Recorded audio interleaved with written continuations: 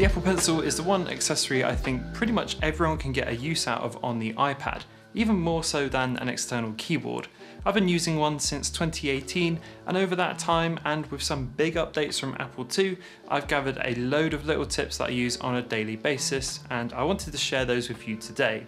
So if you do like iPad content, be sure to subscribe. I've got loads of that here on the channel, and let's get right into it.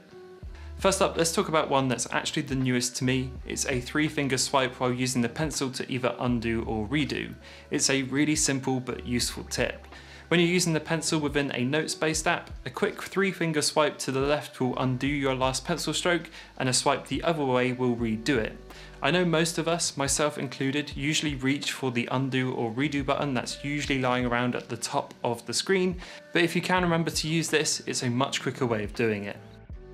Sticking with notes for this second tip is actionable handwriting. This is a really awesome little feature that's really easy to overlook, but it's well worth getting into. In the Notes app, if you write down a day or time, perhaps a hand-in date or a meeting time for instance, the iPad can intelligently recognize this, and with a finger press can turn that text into a reminder or calendar app, grabbing the date and time with it. This also works for email addresses and phone numbers too. A simple tap with your finger will reveal a menu with contextual actions. This is such a cool little feature, and as someone who often writes down specific information when I'm taking notes during freelance calls, it's just really useful. Another feature I've been using a huge amount since it was released is shape recognition within Apple Notes. This is great if you like drawing little sketches in your notes, or if you just want to tidy up your scribbles. It's really easy to use too. When you're drawing a shape, just hold the pencil to the screen after doing a rough outline and it will pop into a perfect shape.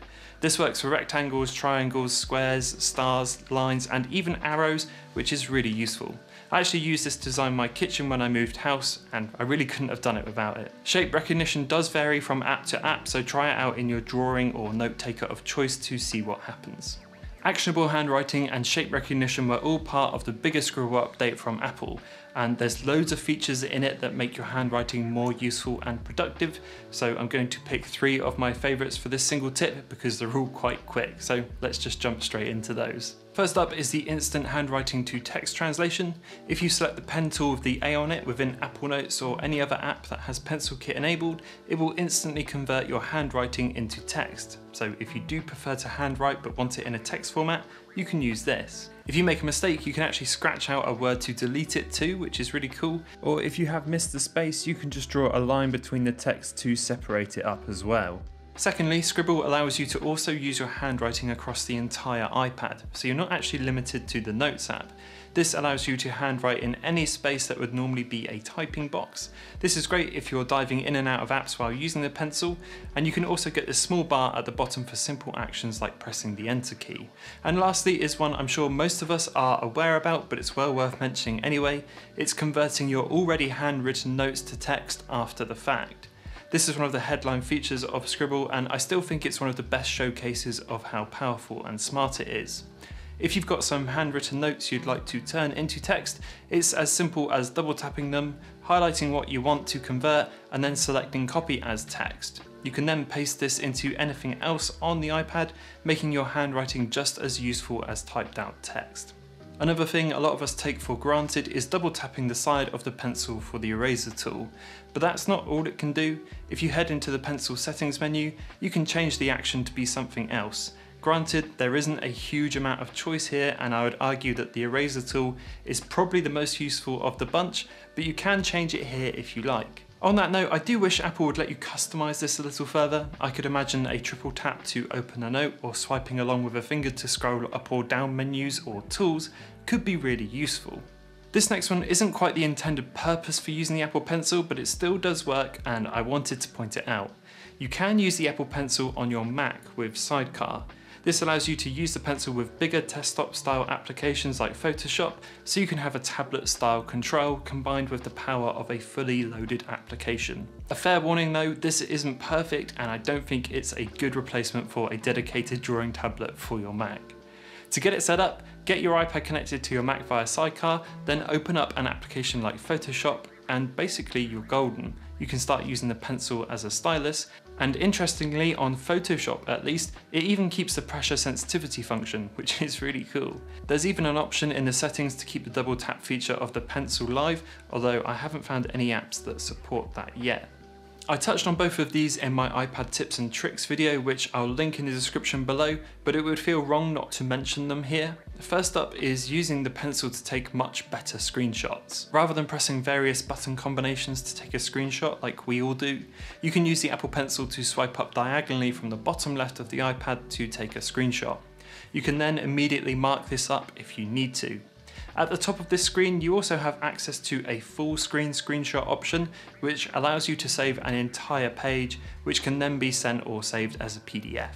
Another tip in a similar area is Quick Note. If you swipe up from the bottom right hand side of the screen, this delivers a small notes window which allows you to take some quick notes if you're deep into another app. You can also drag in links, text or pictures too, and there's a button at the top to add the web page to the note so you can get right back to it if you need to. These then save into your Notes app like normal. And I can't not mention Instant Note either. If you tap the iPad screen with your Apple Pencil while it's off, it will launch directly into a note and you can begin writing without unlocking the iPad. This will then save directly to your Notes app and you can check or edit it later on. It's super useful if you're in a pinch and really need to write something down quickly. Keeping track of the Apple Pencil's battery life isn't always obvious, so this tip focuses on that. If you've got a second generation pencil, you can snap it to the side and see very quickly how much is in there, but you've got less options if you're on the first generation. Luckily, the battery widget can show you in real time how much you've got left, and it's really easy to get onto your home screen. Simply head into the widget screen and find the battery widget, then add the one you like the look of, and you're all good for keeping tabs on your pencil's battery life. I'm personally not huge on how this widget looks, so I hide it off the screen to the left. Also a note, Apple claims 10 seconds of charging should get you around 30 minutes of use, and if you can leave it going for 2 minutes, you should get a massive 2 hours of use out of your pencil. In my usage, it's certainly a little less than that. However, if it has run down to nothing, it really doesn't take too long to jump back in. Okay, let's look at one last tip before we round up this video. This one is about adding a drawing to an email. To do this, open up the Mail app and start writing an email. Then with the pencil in hand, you should be able to see a small pencil icon at the bottom right of the screen. Tapping this will launch you into a blank canvas to draw on. And once you finish what you want to draw, you can insert this into an email and really quickly fire it off. So that pretty much rounds up all the tips and tricks I use for the Apple Pencil. If you've got one you want to add to this video that I didn't mention, then pop it in the comments below. I always love to read different uses from different people. Anyway, that rounds up this video. If you did enjoy it, pop a like on the way out, that would be massive, and I will see you all in the next one.